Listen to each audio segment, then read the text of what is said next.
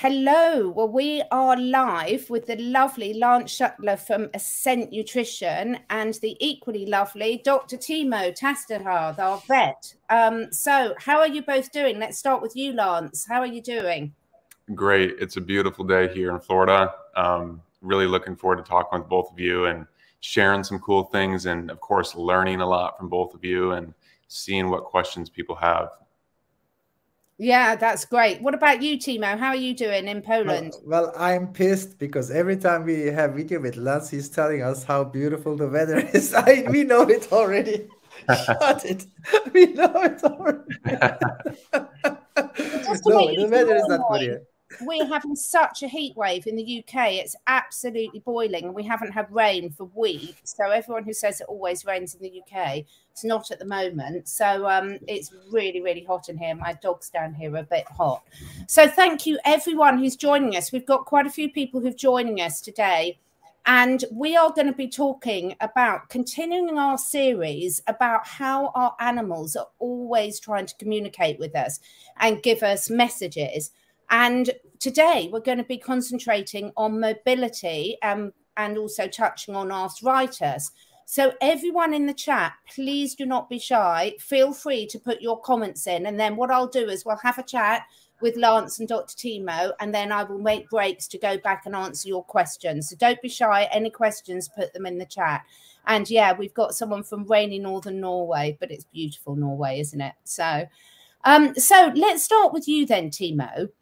Mobility covers so many different things, and it's such an issue for so many dogs now, because we're seeing a lot of what I would call premature aging in dogs and in humans, actually. So get us started and see some, from a vet's point of view, some of the main challenges that you're seeing. Well, thanks. So one thing I see for sure is the lack of motion, not the mobility, because the body adapts to whatever you do. And of course, for cats and dogs, especially cats, the life cycle is mostly short. And the gradual change that we normally live in our own lives happen far faster. So you have a cat that is extremely active 2 years long, and then suddenly your cat shows that it, and when your cat is 9, you say, oh, she's already too old, she doesn't want to move. And the truth is we feed them so bad and we let them move so badly that the body just shuts down all the unnecessary things, and then they get used to it, and after that they don't want to move anymore. So this is one thing. The second part is the effect of bad nutrition on the joints, on the immune system, on the nervous system, that these don't function anymore. So we have the functional, or let's say behavioral change, and we have the metabolic and physiological change, right? And when both come together, we have a premature mobility disaster throughout all the cat and dog population.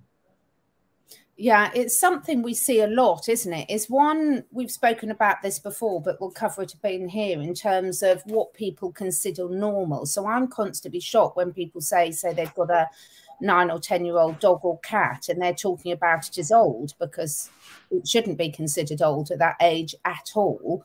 But starting them off properly in terms of nutrition and exercise is absolutely key, isn't it, to stopping problems? Yeah, but we shouldn't talk about exercise, actually, because dogs and cats, they're hunters, right? So we have to let them be them. So this is the most important part. So if they're not them, they change, and we have to accept that they change. This is not their fault. We have the total control on what the cats and dogs do most of the day. So we just put them in a spot they cannot hunt anymore, they cannot run, they cannot mimic hunting, and then suddenly we are surprised that their hunting systems are shut down or lessened. And yeah, then the vet bills grow and grow. What do you see where you are, Lance, in terms of, let's take a typical dog owner where you are. What would people consider exercise? I know this is a big generalization question, but the reason I'm asking is Timo and I have spoken before that we see a lot of people that think sort of half an hour playing with the ball with your dog in the park is enough exercise for a normal dog. And that's not what we're calling as appropriate exercise. So what's it like where you are, Lance? You know, it certainly is variable for the owner and what their activities or levels are like.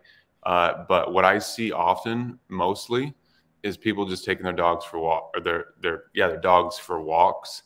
And of course, that's beneficial and good. But just like Timo was saying, it's, you know, really not enough.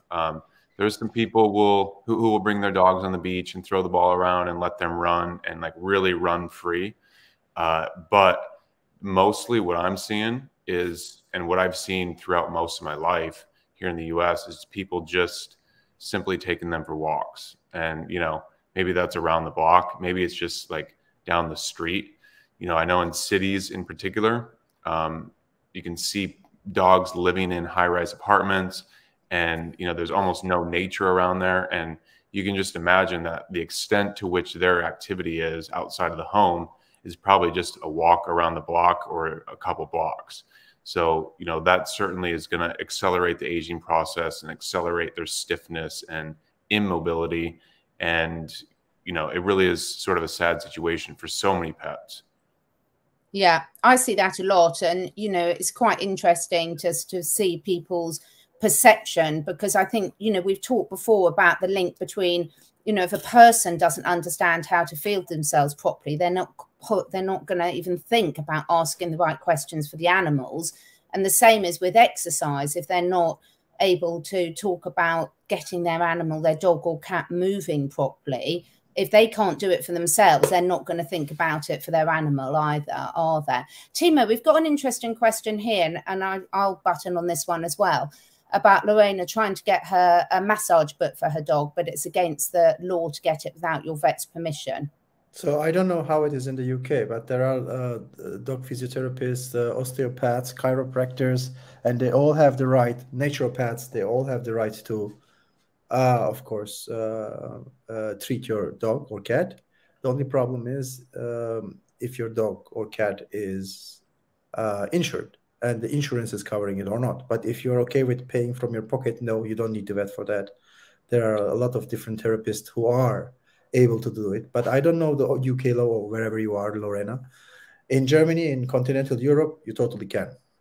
Yeah, in the UK, you can't. Most structural therapies, you have to have vet's permission, but it's just a formality. So the vets can't refuse it. And what that is, the reason for that, Lorena, is actually meant to be for the pet's best interest, in terms of making sure that it's not the issue you're taking it to, say, a massage therapist for isn't hiding a deeper problem. Because the sad reality is now there's so many courses available on the internet where you can train to be a therapist in a weekend and actually have really poor quality training. So a lot of it is to protect that you're actually going to a properly qualified person that is going to do good, not do more harm. So it can be frustrating, but it's literally just a formality normally to phone up your vet, explain why it's for, and get permission.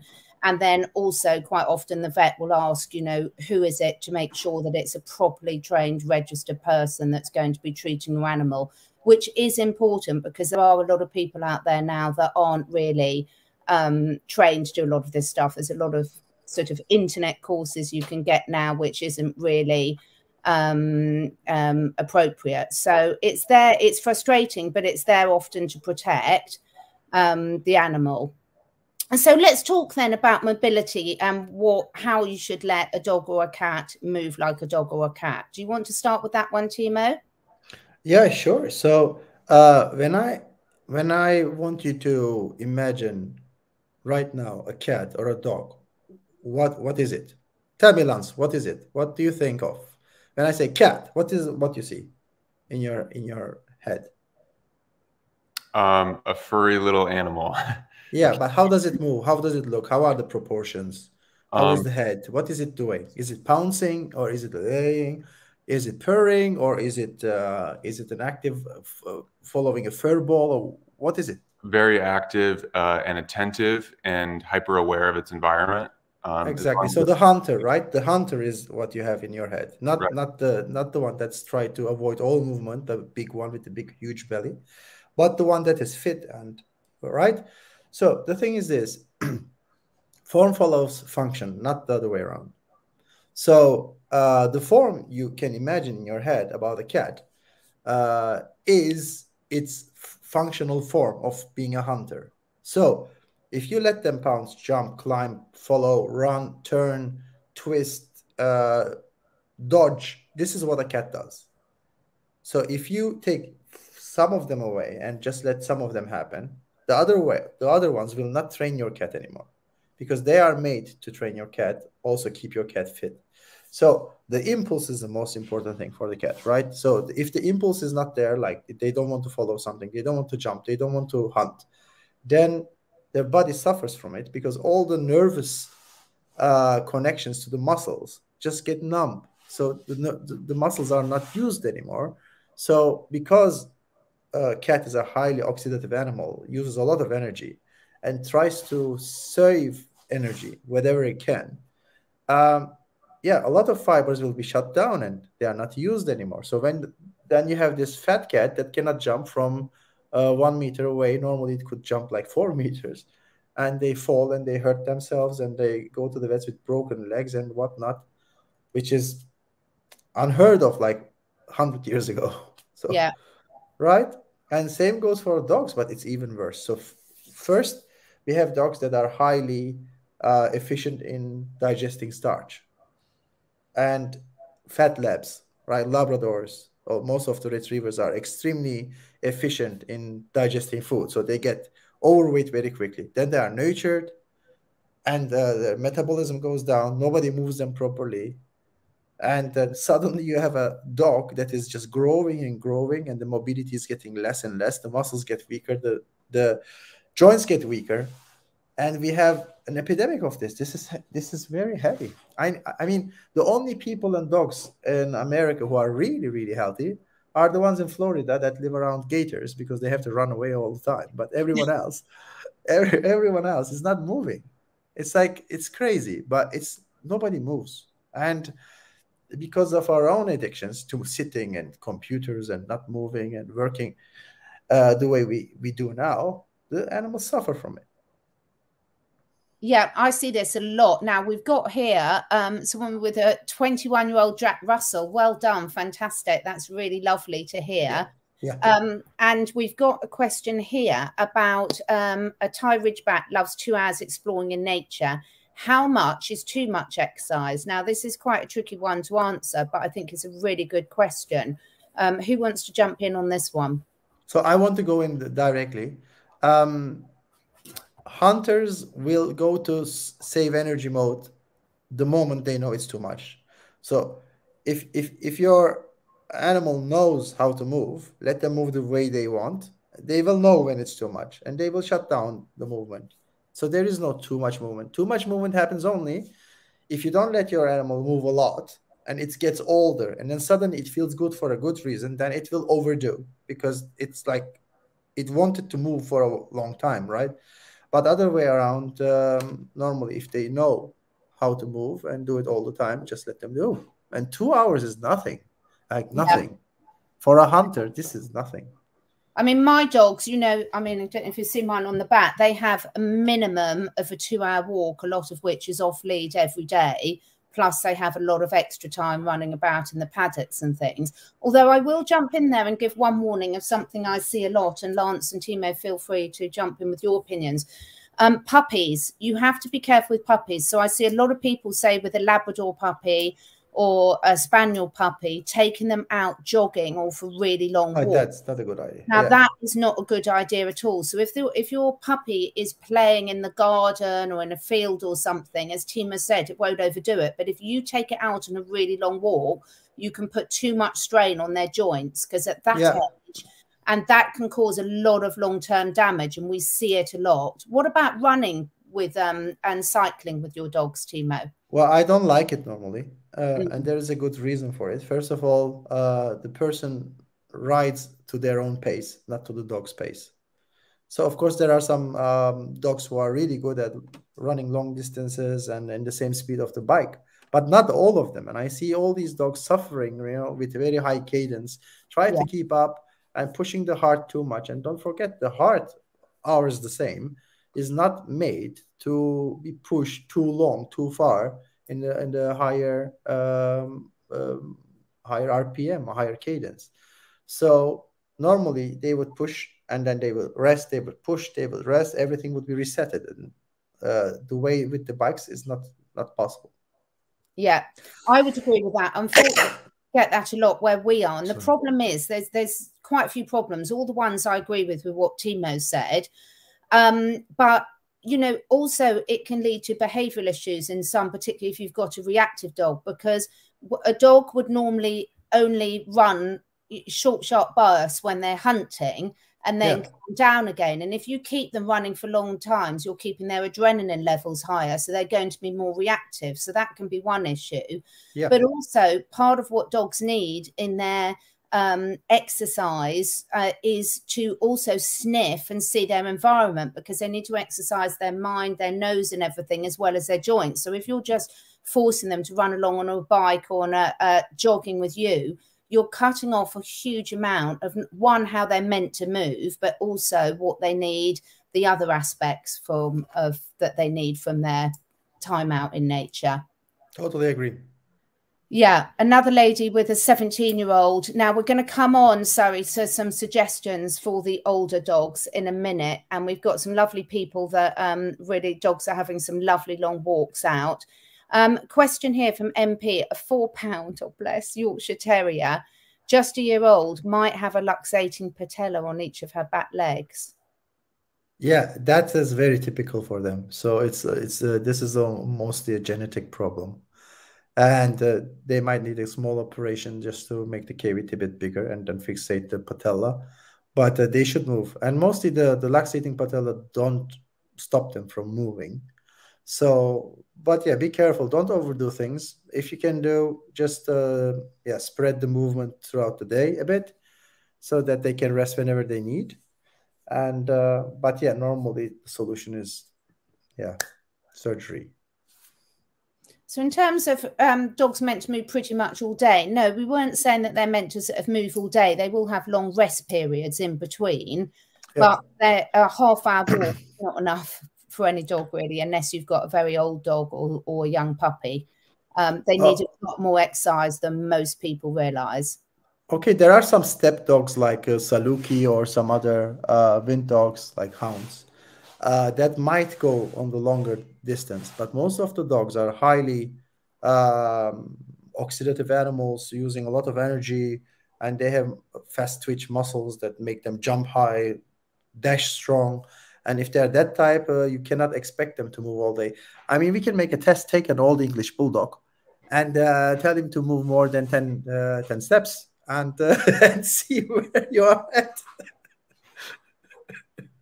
Yeah, exactly. So what about swimming for dogs? Because this obviously, some breeds of dogs are much more, enjoy swimming a lot more. And there are some safety concerns on that. But what's your view on that, Timo and Lance? All right. Okay, so it depends how the back of the dog is when it's swimming. So some dogs will push the back up. That's bad. If they swim like that and the back is going up all the time, you will have long-term problems if the swimming is quite often. But most of the dogs swim with the butt down and the chest forward and the hands. And for them, it's really good. It's a very good exercise, but be careful. Some dogs are really sensitive on their ears after swimming. So maybe you want to dry it and clean it up. But otherwise, it's good. Good. Yeah, we have got a video on our playlist. If you look at the Vibrant Animal Team playlist on YouTube, where we do talk about some of the dangers though of throwing balls into water and the dogs swallowing too much water like that. So it's really worth people having a look at that one, isn't it, Timo? Yeah. Now, we've got, just before we get on to some bits that I want to ask Lance about, because I've got lots of questions about that for you, Lance, in a minute. But we've got a two-part question here from Christina. So she's got a 13-year-old Husky German Shepherd Cross, started with a bit of incontinence at night, giving us sleepless nights. Did get some tablets, improved a little, but now needs to be let out and licking a lot. I mean, obviously, it's very difficult to give much, information because we don't know enough. Yeah. I mean, in terms of one thing I would say, I would definitely be looking at what food your dog is on. and what diet they're on, because obviously that can make a huge amount of difference to, so perhaps you can tell us below, Christina. And, you know, a lot of older dogs do start to develop incontinence issues, don't they, Timo? Yeah, and this has something to do also with their gut, because the gut microbiome plays a huge role in incontinence and bladder and all the urethra, all the channel, all the system for urine extraction is hit by the bad choices, bad nutritional choices, let's say, because it plays a huge role. And also the overuse of chemicals as well. So, you know, looking at, are you using any chemical flea treatments, vaccinations, worming treatments, etc.? What chemicals are you using in your environment? And also what chemicals are in the environment that the dog's walking in? So, for example, are you in an agricultural land or on parks that tend to be heavily sprayed by the people maintaining them? This is quite a good question. Yeah, I love it. That's a really good question, Monique. So this is how a dog actually stands, right? So this is how they are. So the more variety you have on the floor, the better is for the shoulder, for the arms, for the muscles, for the stabilizers, and for the nervous impulses. So different ground types or different footings are super good for every animal, except sometimes knee deep or chest deep mud, which can cause problem. But otherwise, it's good. Just be careful with, of course, sharp objects, thorns, and this and that. But generally speaking, different grounds are really, really good, Monique. Very good question, and I'm happy that you asked it.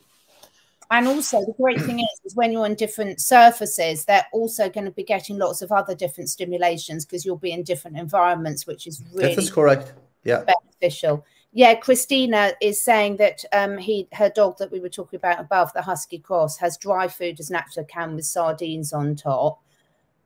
Christina is a holistic therapist, all natural. So the diet, we've covered this and other things. That's just not going to be giving your dog the diet that he needs, Christine. You know, there is no such thing as a good dry food, and it's just not going to be giving them the nutrients or the variety that they need. So and the enzymes, yeah, really strongly. I'll put the link in a minute when we go on to the other question.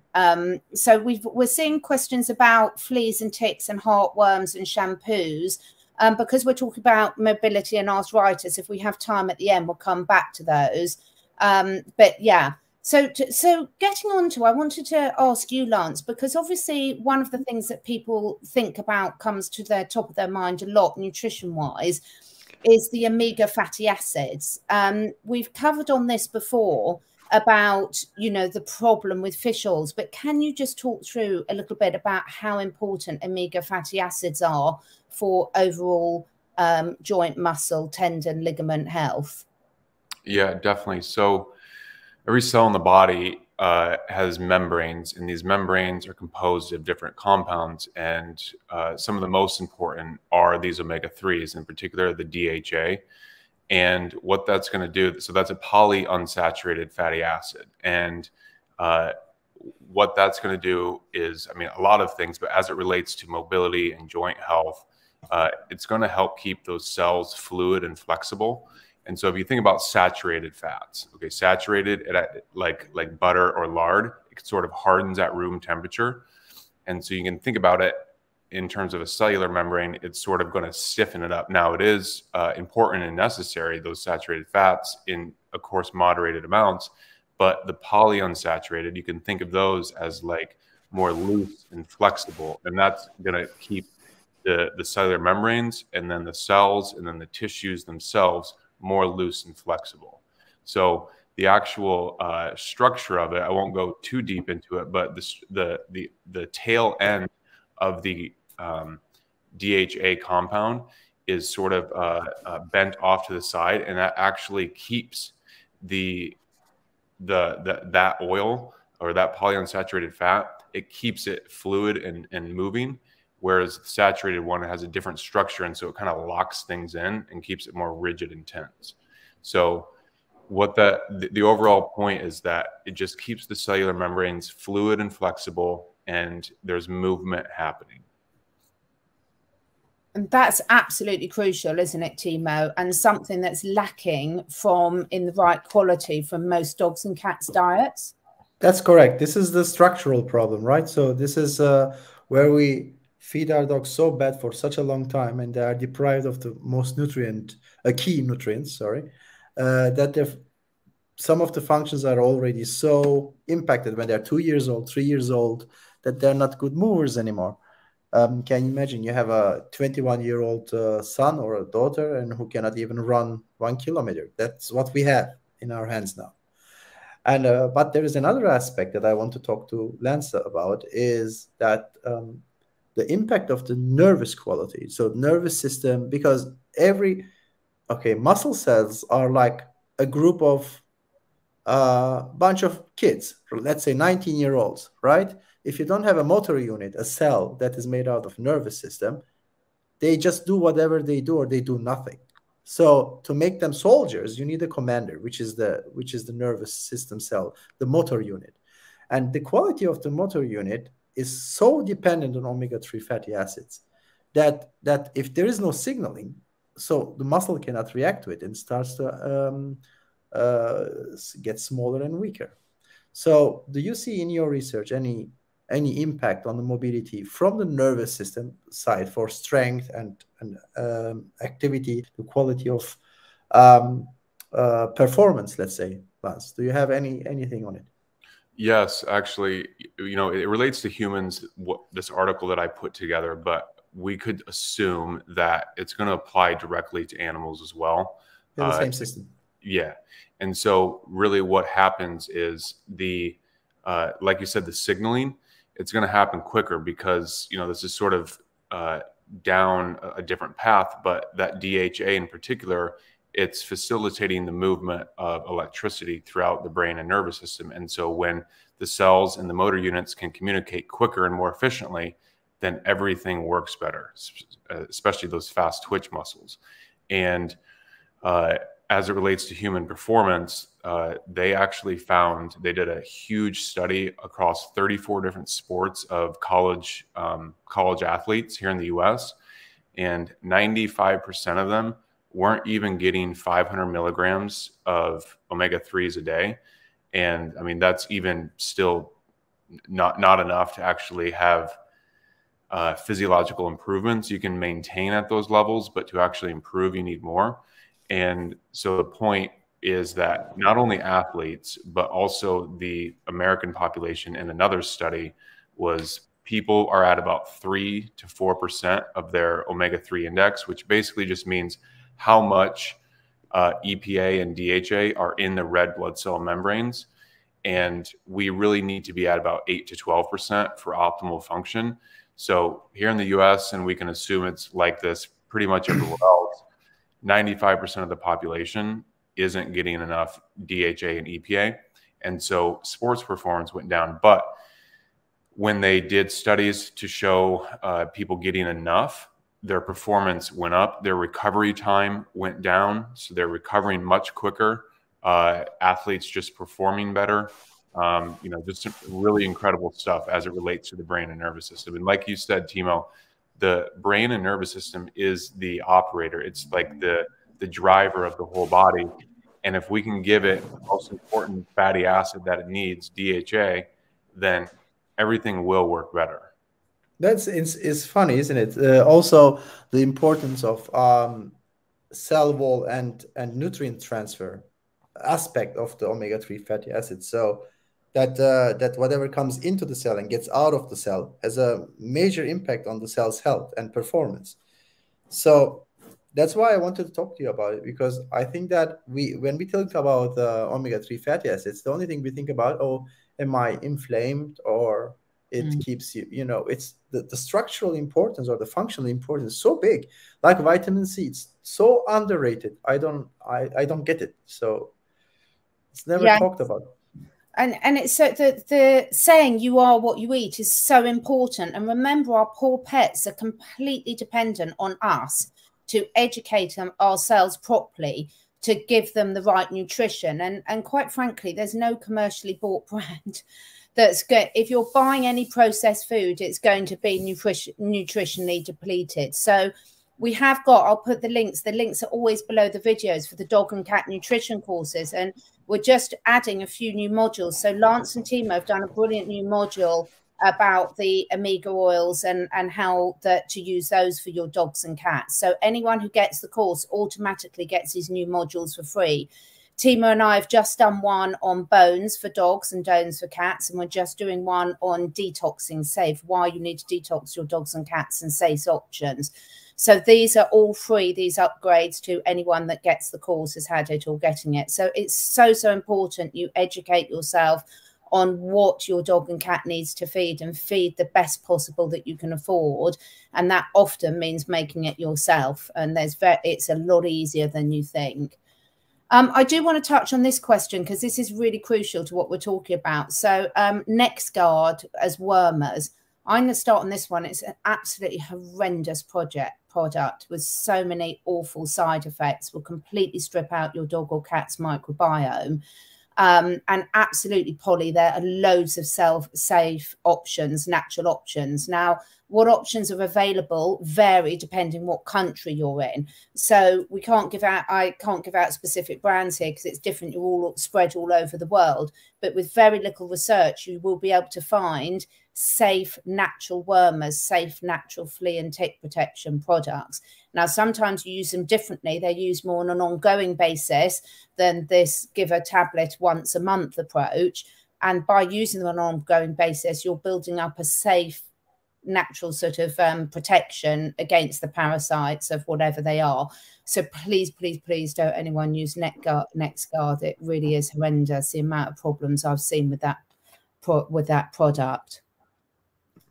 So we've got a really good question here. Is it normal for a 10-year-old to become a picky eater? No. I would be checking your dog's teeth and mouth and making sure there's not a physical reason for that.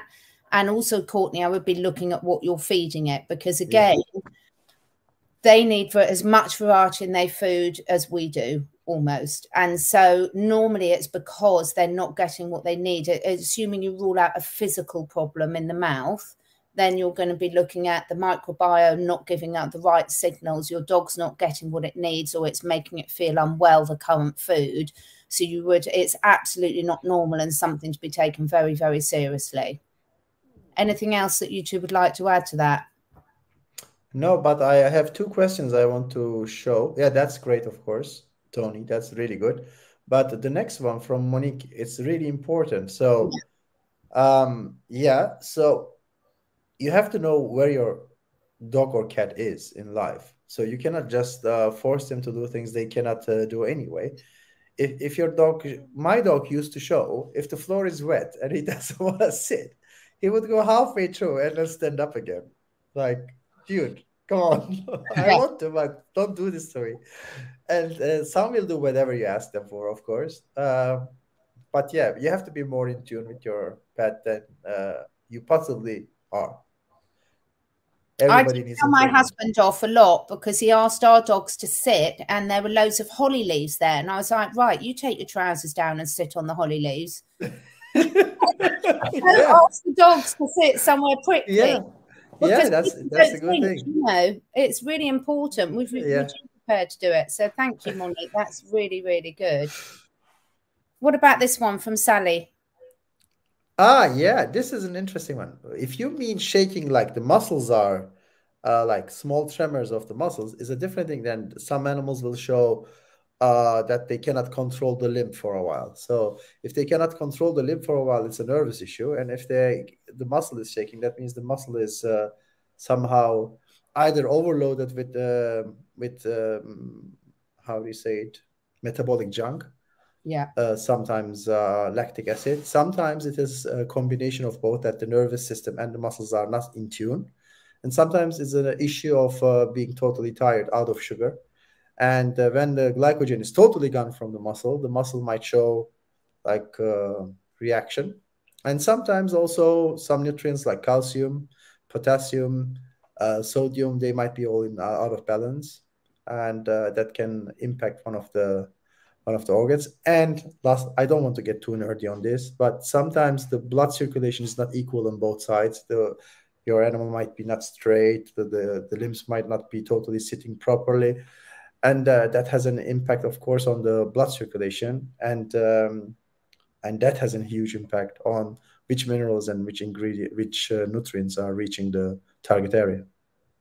And I would also encourage on the tremors to just get something like a Timony chiropractor to have a look and make sure there's not an impingement as well, because it's a talk for a different time. But, you know, a well-fitting harness rather than a lead around the neck and things like this. And obviously any animal can twist and tweak something, so that can be an issue. Yeah, and it can start at the neck, and that obviously mostly starts at the neck. Yeah, very good point. Now, Starlight, we do talk a lot about giving dogs raw vegetables and some fruits, and it's in all our nutrition courses. So there's loads of people that speak about that and some really good advice about what you can and can't give your dogs.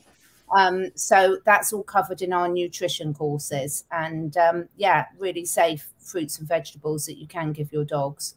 Yes, but there is one point. I don't agree that they are omnivores. But yes, veggies and fruits are important. They help a lot. But I think dogs are not omnivores. Dogs are facultative carnivores. So if you give a piece of meat and a piece of watermelon, the choice is mostly on the animal part. Yeah. And yes, raw carrots and apples, absolutely fine in moderation. Yeah, it's great. Except the seeds, apple seeds. You have to be careful. Don't let your dog gobble the apple seeds, but the rest is good. Yeah, and if you can, get organic, because both carrots and apples are very heavily sprayed with pesticides and herbicides. So we've got a few. We won't get too much into the data, the rules and things, but yeah, some fruit and veg are absolutely okay and essential, and you will find a lot of dogs will self-select different grasses and things like that, so long as they're away from sprayed areas, roads, etc., that's very safe for them to do so. So in terms of going it back into the fatty acids and the quality, we're talking a lot about quality of how they can get these healthy omegas into their dogs and how vital it is. And one of the reasons why we love Lance so much is your algae oil that we've got here. Now, I know we've covered it before, but we've got new people listening today. So can you talk us through the advantages of using the algae oil rather than the fish oil, which obviously can contain a lot of toxins? Yeah, definitely. So I'll begin talking about the fish oil because I think it'll be easier for people to work back from that angle. So most people know that if you give fish oil or cod liver oil to animals, in some ways it can help them, but there's also ways that it can be harmful to them, namely because of the heavy metals, the pesticides, the herbicides that are often used in fish farms, and then obviously the heavy metals in the ocean and just all the different contaminants that are in the water. So why are animals suggested and humans suggested to use fish oil or cod liver oil? The reason is not because of the oil itself from the fish. It's because of the oil that the fish eats from the algae. So the algae is actually the source of these different fatty acids, namely DHA and EPA. Those are the two main omega-3 fatty acids. And that is the big reason why people say and people know, hey, give your pets fish oil or, cod liver oil. But what you're actually wanting from that, what we as humans want and what the animals want, is those omega-3s and then any other sort of fatty acids that are in there. But again, the fish eat the algae. And so the algae is the actual source of the DHA and EPA. And so what we've done with our product, Catherine, is we do a water-based extraction of the algae, and it's grown in hermetically sealed tanks, very pure, clean water. And the strain of algae that we have is a very old strain. And we actually, because of the water extraction method that we do, we don't use hexane or CO2. Hexane will definitely leave residue. The CO2, I know that Timo knows more about the CO2 process than I do, but those two processes and methods aren't clean like a water-based extraction. So there's algae oil companies out there that are doing that. We're the one that's doing the water-based extraction. And so what we have is a pure, clean product where we don't even have to add in other seed oils like other companies do, because they have to keep the oil stabilized and keep it from oxidizing. And then they just do things, you know, with their process too. But it's literally just the algae oil, DHA and EPA, and a whole host of other fatty acids that we've got in our product. And then tocopherol as the antioxidant to preserve it from oxidizing. So it's a pure, clean product that comes from the original source of these fatty acids, which is algae. Yeah. And the results that I've seen, because I work with a lot of dog and cat clients all over the world, and the results that I've had is a unanimous. One, a lot of the dogs and cats will actually self-select the algae oil, which is showing that their body needs it, but also that the pet parents are noticing a big improvement to all sorts of aspects of their animal's health when introducing it. So certainly it's something that's a core part that I put on the side of the dish for the dogs and cats to have every day with my animals. And they get more of it than I do.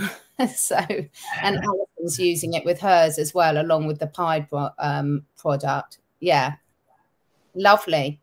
Any other comments on that, Timo, before we move on to the next question? No, I think everything is said, but quality plays such a huge role. And quality, I don't want to talk about quality much because of the price and everything. But quality means sometimes just raw. Quality means less processed. Quality means cold press. Quality means water extracted. I mean, it's not just, we're not trying to tell you buy the most expensive thing because it should be more higher quality. But what we try to tell is there are more ways of making the same product. And the quality of the production and of the process plays a huge role in the quality of the product itself. It's not just the end product, right? Yeah, absolutely. And Timo, to your point about the price, we actually priced our product very strategically to where we have more DHA than any other algae oil company out there per, let's say, 100 milligrams of DHA per dollar, or however you want to calculate it. We have the best priced product out there in the market that I've seen, at least in terms of here in the US. And of course, for any of this sort of like what you call higher quality fish oil products, if there is such a thing, it would be that we're also beating that. So we not only have the pure, clean, original source, we also can do it in a way price-wise where it's the most affordable for people. And that to me is powerful, because just like you said, most people equate quality or like the purest, best product out there. Well, I'm going to be spending so much more money than, you know, what I'm spending now. We've actually priced it in a way where it's not that. We want to get this out there to as many people and animals as possible. And so we put it at that price. Great. Yeah, it's really, really important point. Thank you for making that. So, and, you know, Timo and I are incredibly fussy about what products we use and recommend. And we do a lot of research before we recommend anything. As Lance knows, we're very fussy. So a comment here on diatomaceous food grade earth added to a dog's water. Now, first of all, it depends what you're looking to do with it for while you're adding it. I am not a fan of DE used internally. I know a lot of people are, and I know a lot of people use it for parasite control. And I use it as an external, as an ingredient in a homemade flea powder for external use. But the way the DE uses, if you're using it poly for parasite control, the way that it kills the parasites, or it's said to kill the parasites, is because it's very sharp and it breaks down the exoskeleton of the parasites. But if it's going to break down, if it's sharp enough to break the exoskeleton of the parasites, then for me, it's sharp enough to damage the very delicate mucosa membrane of the intestinal tract. So for that reason, I don't recommend DE internally, although a lot of people do. Have either of you two got a comment on that at all? I don't have a comment on it, but I learned something from you, Catherine. So Timo, if you've got something to share, please. Well, I totally agree. And same goes for finely ground eggshells. They are the same, Yeah. like very sharp, small object. But she's talking more about just mixing a bit into the water. I think from time to time is not a very bad idea, but I wouldn't do it regularly because you don't want to have those sharp crystals constantly into the digestive tract. I wouldn't like to. Yeah. Sorry, carry on. Yeah. So we actually, I'll ask the question: what do you both think about humic and fulvic acid then, as say a replacement for the diatomaceous earth, or as a That's a total different ball game. It's yeah, it's a total different ball game. It's like you are asking me, should I throw a boulder on your head or a nice shower? So which one do I choose? Yeah, The shower. Timo loves, I absolutely love fulvic and humic acid. So long as it's well sourced and well produced, I have been a fan of that for absolute years. And I think it's got so many benefits to all species. And I've been using it for all species for a long while. I think, again, the thing is people need to be very careful with the sourcing of it. Yeah. Absolutely. Yeah, but there are 2 or 3 more acids like that, fulvic, humic, and some other acids. And these are all, of course, normally connected to the earth minerals and the microbiome. So if your environment is lacking in earth minerals, then these help tremendously with the gut health, tremendously. Yeah. We've got a Miwi has got a thing. Her dog has a tremor when lays down horizontally. Should you consider infrared therapy? But the hunch is important. So hunch is the trick. So infrared therapy, I don't even know any time infrared therapy is not good, except some skin issues. So I don't see it as a therapy. I see it as a wellness mostly. Of course, it's a therapy, but I would say it's not like something that you only have to do when you are in trouble. You can also do it just to stay healthy and keep yourself fit.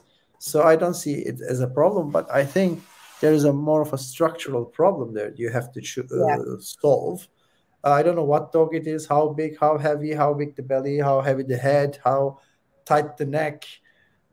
Sometimes a small trick with the 2 fingers can solve a huge problem on the neck and on the back, because our small friends have 4 limbs and they have a huge connection between the tail and the head, and anything that goes wrong on this connection has a direct impact on the rest of the limbs. So I think a therapist, a massage therapist or a vet or someone who understands the backbone very well will help you out.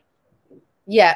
So there's some really good therapists. A properly trained red light therapist will be able to help you out. A practitioner, absolutely.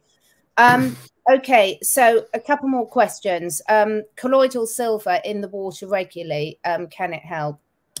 I'm not a fan at all. Do you want me to go first or you to go first, Timo? I think we've got no, you go first. I talk too much already. Well, colloidal silver, I absolutely love. Complete opposite to almost what Timo was saying about the infrared therapy. Colloidal silver, I love as a topical application for if there's a wound that you need to clean or heal or anything. So I've absolutely got some in my first aid kit, but I wouldn't use it internally on a regular basis. Because silver bioaccumulates and it will build up in the body. So I absolutely would not add it regularly to the water, no. For me, silver has no use in the body internally, so the body doesn't like it. There are different minerals that compete with each other, and silver competes with gold. And the brain needs gold, and your body loves gold and hates silver. So, and the problem is your body has huge trouble, or the dog's body, to get rid of the silver. It bioaccumulates, like Catherine said.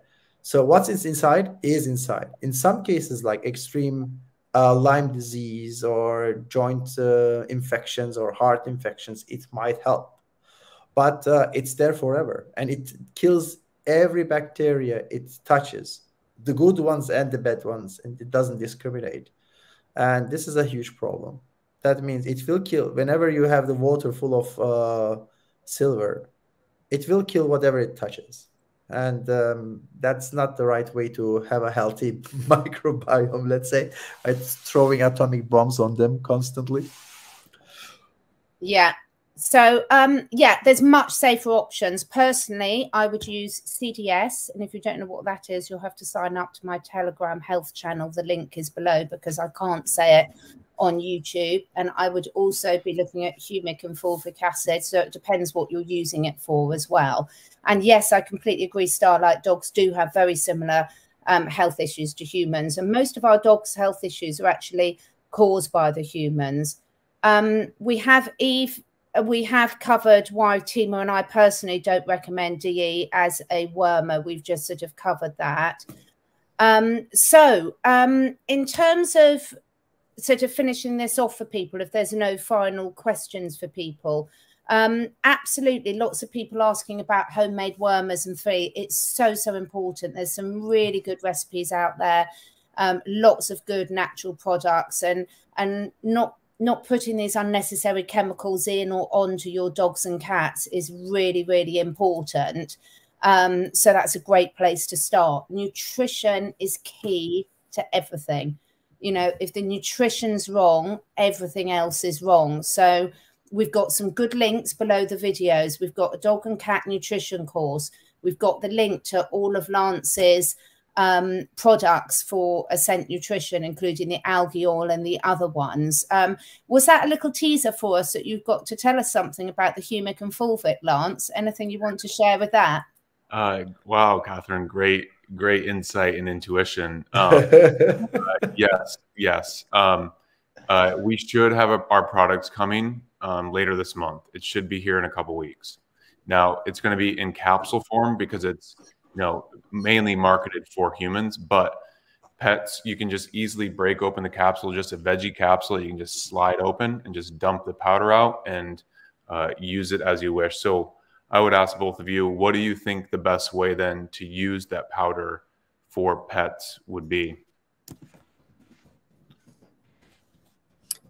I think, I'd need to have a look at the formula and what the concentrations are so that to have a look in it. So you can either add it to your animal's food, or you can also put a little bit on the side of the food and see if they self-select it as well. But because I haven't seen the specific formula, I'm really looking forward to seeing that, because I think that's a really fantastic addition to your product range, Lance. I'm very happy to hear that. Yeah, if you are at it, Lance, check also valeric acid to add to it, because it has a huge impact. So if you can mix the three. Which one? Valeric acid. Okay. Yeah, that's going to be okay. So there is the bacteria produce different type of acids, and this has its own cycle, right? And valeric acid is an important step there, and has a effect like a humic or fulvic acid. Amazing. Yeah, you can look into it. I will. And I'll share just briefly, we can talk more about it once we launch it, but the source of what we've got. So we're getting it from New Mexico, and it's in a place where it's on indigenous land, and it's blessed by the indigenous, and the people that we're working with, have a very good relationship with them. And the particle size of the humic acid is actually 20 times smaller than most other humic acids out there. And it's done through a strict mechanical process, no electricity, no heating, no solvents, none of that.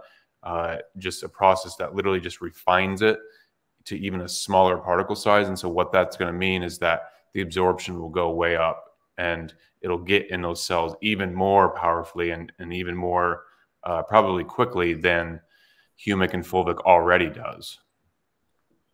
Great. Excited. I can't wait to share that. I can't wait to look at it myself and then share it with the listeners. So just a final more comments. Thank you so much, as always, for your lovely participation, everyone. Some really great questions, as usual. Starlight's got a comment. I believe you can detox a dog with their species-specific diet and natural herbs, just like humans. Have you got any comments on that, you two? Yeah, for sure. They are not omnivores. They are carnivores, but facultative. That means they choose to be carnivores. They can survive on other things, but they like to be carnivores because they need specific nutrients. But yes, you can detox. We will have a course about that as part of the dog nutrition course, detox. But it's not as straightforward as you might think, because today's diet, whatever you give, is totally filled with stuff that doesn't belong to the animal's body.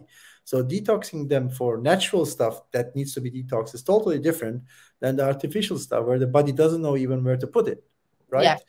So that's a bit of a more complicated issue than just giving them the right diet and thinking that it will go away, which it won't, by the way. And that's something, putting praise for myself a bit here, but this is something I've spent the last 20 years specializing in, about how to safely detox humans and all species of animals, which is why I put so much research into the different products, because like Timo said, you absolutely need to know what you're doing, because even with a lot of natural products, and Starlight, this comes on to your other comments below about using natural herbs for worming. Absolutely. But if you really don't know what you're doing, please, please, please buy an already approved natural product, because with these natural products, you can also do a lot of harm if you don't know what you're doing, how to use them properly. So natural is always best. But, you know, if you're learning at the starting of your learning, if you're experienced and been doing this for a while, absolutely make your own formulas. If not, use one that's already been formulated by an expert whilst you're building up your own research to do it yourself. And just a final question for you, Lance. So the dog with the shaking leg, where is it? The lovely little dog that we talked about at the start with the shaking leg. So as well as the algae oil, are there any other of your products that you would recommend? I mean, you could look at the pine pollen. That would be really the only other one that I would look at the moment. Of course, when we've got the humic, but the pine pollen is really the only one at the moment I would look at. Yeah. And I think definitely your Sally, we will do another show in a few weeks' time when the team and I have had a chance to look at it with Lance on the humic and fulvic, because that could be really important. And then obviously we've already talked about looking at the diet as well. And you will be, if you have got, I don't know if you've already got the dog nutrition course, but as I said, within a few weeks, we will have the detox module and the algae module and the bone module added to that. So whenever anyone buys it, they'll get those modules for free. So the detox module is going to be really crucial as well, because sometimes the shaking can be a result of sort of heavy metals or other toxicity in the system as well. So that's going to be very useful for you. So thank you so much, everyone, for joining us. Lance, thank you so much. Timo, thank you so much. The links, as always, under this video, there's a little drop-down description box, and all the links you need for anything you want from Lance's shop, for the courses, how to contact us, is all on that link below. We will be back in a couple of weeks' time for the next one in this series. So thank you so much for joining us. Any final words from you two? Well, we had one comment from hello from Denmark. Yeah, it's Visionary Endeavors by Susan. And I just wanted to show this little Lego thing here to say hello to Denmark. This is one thing. But the most important thing is don't think that the mobility issues with your animals come just by themselves. So they just don't happen because your dog or cat is getting older. They're happening because of things you do or you don't do. So you have to take care of this. So it's this is not something that just happens, right? So same goes for your children. If your children are not mobile, then this is possibly about something that you do or not do, because normally the body is made for survival, and it will improve accordingly. Very well said, Timo.